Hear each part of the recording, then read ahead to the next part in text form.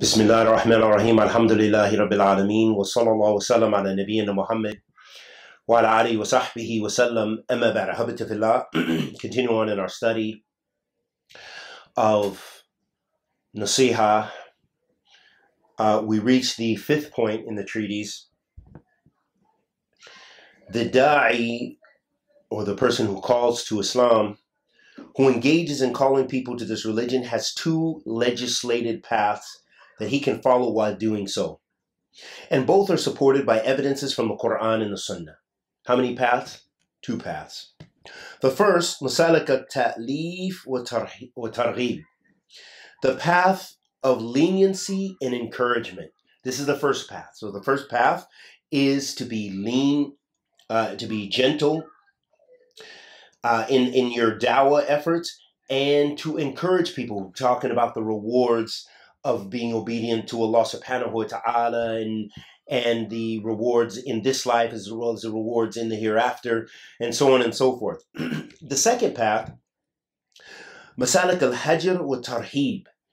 The second path is the path of boycotting and chasing people away, or bringing fear to people, I would say, would probably be a better way of articulating that. Tarhib, bringing,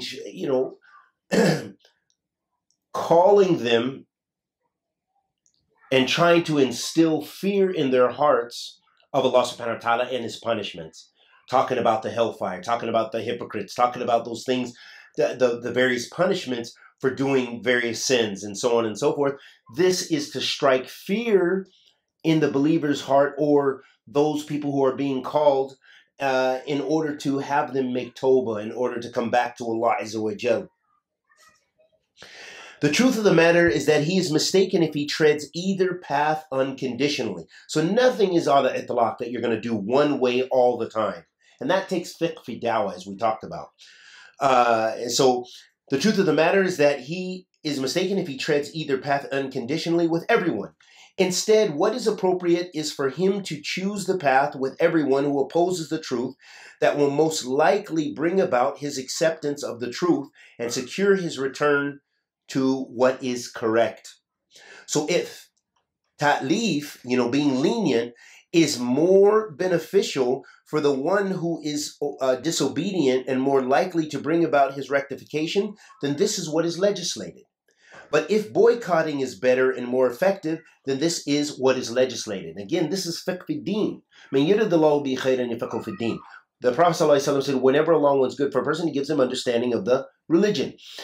This requires fiqh fi din, to know when to look at the harms and the benefits of issues, to look at when it's more, to have this hikmah, to know when it's more applicable to be gentle with someone, to encourage them, or to be stern in hopes that that's going to bring them back.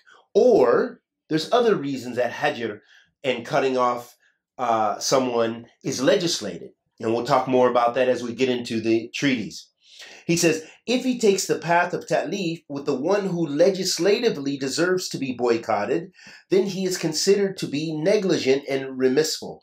So meaning that if you're gentle, when this person really needs hajr would have been the most appropriate way, by cutting him off, would have been the most appropriate way, because his bid'ah is so,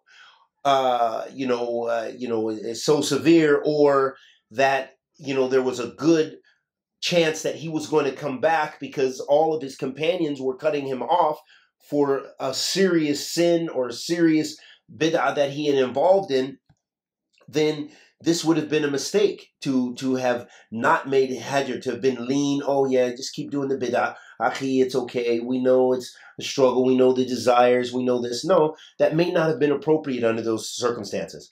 And whosoever adopts the path of hajr with the one who deserves to be treated with kindness, then he is considered to be someone who is harsh, rigid, and chases people away. Shaykh al-Islam ibn Taymiyyah said, this type of boycotting varies depending on the strength and effectiveness of the ones employing the boycott, as well as their weakness and ineffectiveness in doing such. It also depends on their multitude or scarcity. Without a doubt, the objective of boycotting is to be is to reprimand and discipline the one being boycotted and to keep the layman from following him. So if the benefit in this is preponderant and more likely to lessen the evil, then boycotting becomes recommended and admissible. However,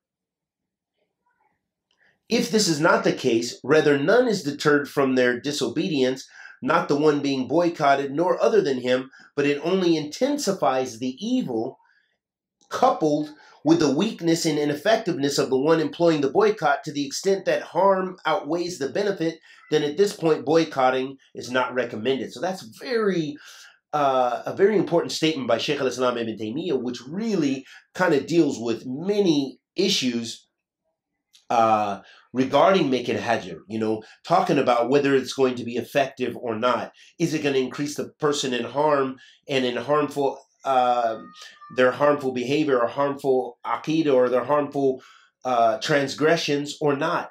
How is it going to affect the people around them? All of these things are to be taken into consideration, and that requires having fiqh of how to deal with a mukhalif, fiqh mukhalif. Then he said, Shaykh al-Islam also said, leniency is more beneficial and effective for some people than boycotting. And boycotting is more beneficial and effective for some people than leniency. Due to this, the Prophet ﷺ used to be lenient with some people and boycott others. Similarly, it is legislatively recommended to go to war with the enemy sometimes, and at other times to make a truce, and sometimes to take the jizya from them. All of this is dependent upon the circumstances and benefits in doing so, and the response of the imams of Ahl Sunnah, like Imam Ahmed and others in relation to this issue, which is founded upon these principles, letting us know that the imams of the Sunnah, they took into consideration these principles. These are the principles of Ahl Sunnati wal Jama'ah of how to deal with the mistakes of others and mistakes with regards to dealing with Ahl Sunnah, or mistakes with regards to dealing with those who differ with Ahl Sunnah. Shaykh al-Islam then clarifies the mistake of the one who applies boycotting and leniency absolutely in every situation without consideration of the principle mentioned previously. So again, these principles are there for practicing, not just for taking one mawqif all the time. Every time you see someone you consider to be a mubtadi'ah, or you think that they're making mistakes, and perhaps they are making mistakes, that doesn't mean you make hajr of everyone all the time. No, you have to look again at the masalih wal mafasid. Shaykh al-Islam ibn Taymiyyah said, indeed, there are those who apply boycotting and leniency absolutely. They apply boycotting and reprimand at times in which they were not commanded to do so. And because they didn't do what they were ordered to do, they didn't achieve the outcome they desired. Perhaps by applying hajr, boycotting, they have forfeited some of the wajibat, meaning the obligatory acts, as well as the mustahabbat, the recommended acts. Also, by doing so, they have embarked upon some of the muharramat, those things which are impermissible, contrary to those who have abandoned boycotting altogether, for they didn't boycott those whom they were commanded to, from those who indulge in evil, innovative practices. So again, it's very important to look at the pros and cons, if you will, of benefiting, of making a hajr, boycotting someone, and having some understanding of when it's better to be gentle and kind, and when it's better to be stern with someone. And there are countless examples, and I'm sure many of us have experienced countless scenarios in which it was better to cut off people. I've met takfiris that we couldn't have any amicable discussions. It was better for me to cut off, and then it was known, and my companions would ask me, why don't you, give him salams and this? He's a Muslim. They didn't understand anything about these issues of hajr and stuff. And I said, this guy's a straight mubtadi'ah, and he is causing harm in the community and spreading takfiri ideology. I have nothing to say with this guy. This guy only wants to debate, and every time we had our discussions and stuff, I only saw tajawuz from him. I saw transgression and him going beyond the bounds, and he's on what he's upon. So I saw that it was more beneficial to cut this guy off and let him know, and let those around him, his companions, until one day, and this is true, one day one of his companions, because I boycotted him for a long time. You know, when I would see him, I really wouldn't have anything to say. I might say salams to him sometimes, you know, or whatever the case may be. For the most part, because he was the underling of this guy who, walillah alham, got deported back to Somalia or wherever, he,